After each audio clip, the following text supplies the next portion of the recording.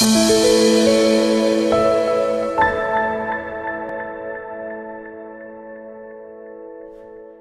name is Dr Steven Bradburn from toptipbio.com, and in this video tutorial I'm going to show you how to use GraphPad to retrieve a frequency distribution of your data. So what is a frequency distribution? So frequency distribution can be either a list, a table, or a graph that displays the frequency of outcomes in a dataset. And this can be particularly useful for a variety of things, such as normality testing, checking your data for skewness, so to see how symmetrical the distribution is, looking for bimodality. Histograms are perfect for this, as opposed to box plots and QQ plots, which are not really that desirable. Also, frequency distributions can highlight potential outliers in your dataset, and it's very easy to find the mode, which is the most often number in the dataset from a frequency distribution. Now, usually a frequency distribution involves the creation of a histogram to visually inspect the distribution of your data, such as the example shown here. In this particular example, the x-axis represents the data being measured. So this is usually ordered from the smallest to the largest value, and it's placed into what are known as bins. So each bin contains the number of values that lie within the range of values that define the bin. So in this example, the first bin center is 5. So this means this particular column contains all of the values between 0 and 10, so on and so forth. And the y-axis represents the number of values in each bin. So let's go ahead in GraphPad and create a frequency distribution of some example data. So for this tutorial, I'm going to select a column, table, and graph. And I'm going to click the Start with Sample Data to follow a tutorial. And then under the Special Uses of Column Tables, I'm going to select the Frequency Distribution option. And then I'm going to click the Create button. So I'm going to minimize the note that's been displayed here. In this dataset, there are 50 individual data points. And what I'm going to do is just rename this as ages. So we're going to pretend that these are 50 individuals of different ages. To generate some frequency distribution of this data, you want to go to Analyze, click this. Under the Analyze Data wizard, you want to find the option for Frequency Distribution under the Column Analyses header. And then on the window on the right, you want to enable all the datasets that you want the frequency distribution for. And then click the OK button. So the next window is the Parameters window, where you can tweak the options for the frequency distribution. So let's go through each of these options in more detail. Under the Create subheader, there are two distributions that can be created. The first is a frequency distribution. So a frequency distribution is a histogram where the values in each bin are separated. So this can be seen on screen, and it's one that you've seen previously.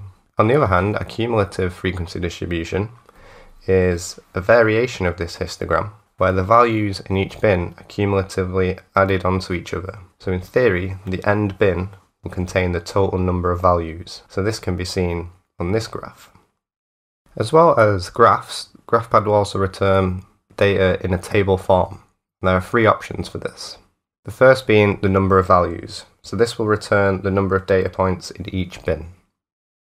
The next option, relative frequency, and this can be in fractions, this will return the fraction of values in each bin, rather than the actual number of values in each bin. Similarly, relative frequencies in percentages will return the percentage values in each bin, rather than the actual number of values in each bin. There's also what is known as the bin range. So this is where you can actually define the bin range itself, or you can let GraphPad do it for you. So at default, these are the center of the first and the center of the last bin are selected as auto. So this means GraphPad will look at your data and define the best center of the first bin and the best center of the last bin. You can also define your own by clicking this box here and entering a value into this window here.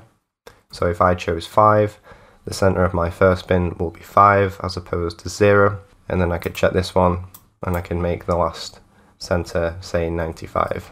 Alternatively, you can also hook a value by clicking this hook icon here.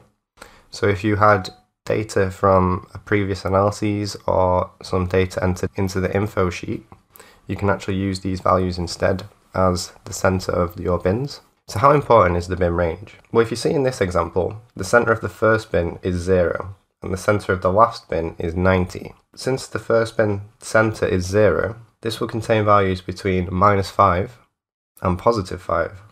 However, in our dataset, we only have positive numbers, so the first bin can only contain values between 0 and +5. So this is a very important point to remember, especially if your data contains only positive numbers, such as percentages.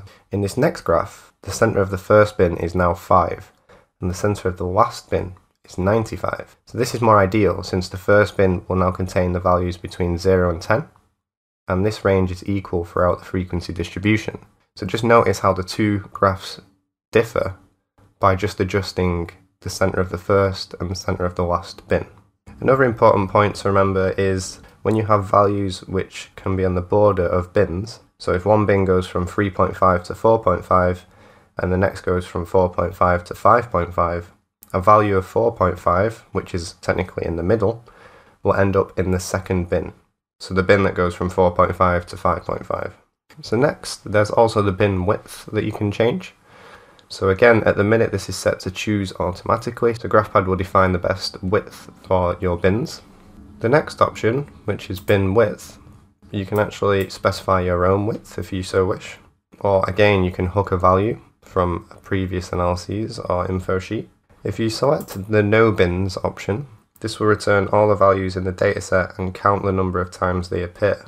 So like the bin range, the bin width can actually dramatically change how your frequency distribution looks. So to show you how the bin width can change your frequency distribution, take a look at these 3 histograms, which present the exact same data, however they just differ in bin widths. The histogram on the left, this represents a bin size of around 30 for this data. So this is technically too large of a bin, and there will only be a few bins in this graph, so you will not get a good sense of how the values distribute. So if you now take a look at the middle bin, this is using the same data but using a bin width size of 2.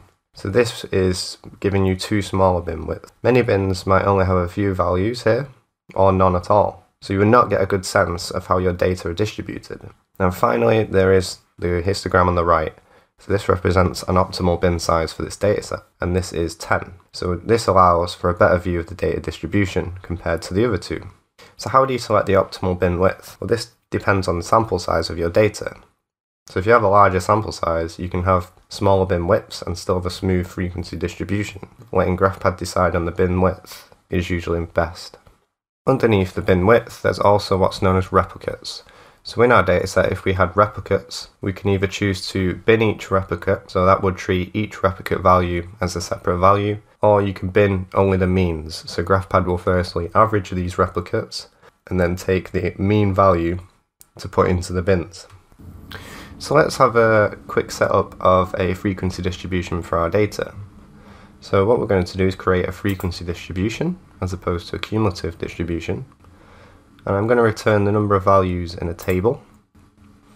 I'm going to specify the bin range as the first center being 5 and the last center being 95. I'm also going to let GraphPad choose the bin width for me, because I usually find this works best. And under the new graph, this is specifying what type of graph you want to return. So at the minute, this is selected as a bar graph.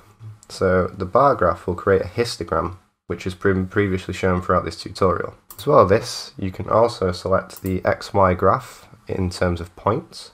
So instead of a bar graph, this graph will plot a single point to represent the number of values in each bin. And also, there is a XY graph with histogram spikes.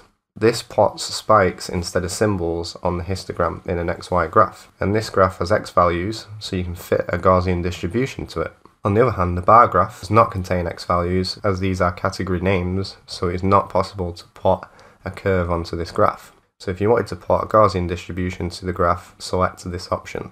But for now, I'm just going to select bar graph. And another useful thing to remember is that there is the Learn button. So by clicking on the Learn button, you'll be taken to the GraphPad website. So here you can learn more about the frequency distributions and the settings that we've just talked through in more detail. So I definitely recommend that you click this and just have a quick read over the frequency distribution section to get a good feel for the different options available.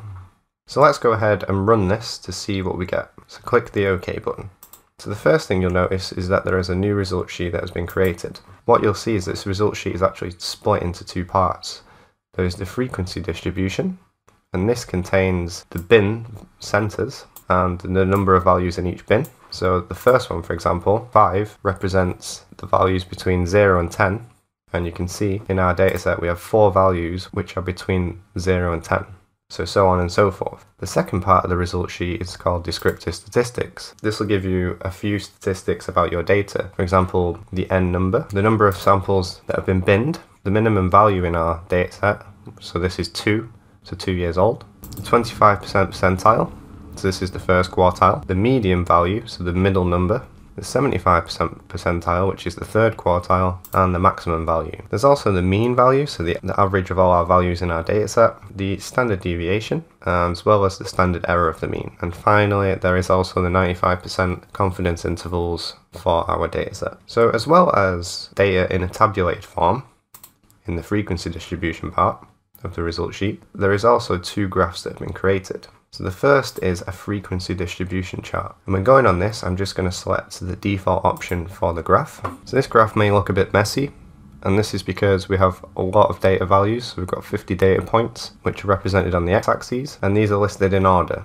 So it ranges from 1, which is the first data point, to 50, which is the 50th data point, and the y-axis will represent the actual value for each data point. In this case, it's the ages. So a better way to see the frequency distribution for this dataset is if you go to the second graph, which is the histogram. So this is the histogram for our dataset. So the x values are the bins, so these represent the center of each bin, and then the y values are the number of values or data points in each bin. So a good thing about graphs on GraphPad is that if you scroll over each column, you can actually see information about that column.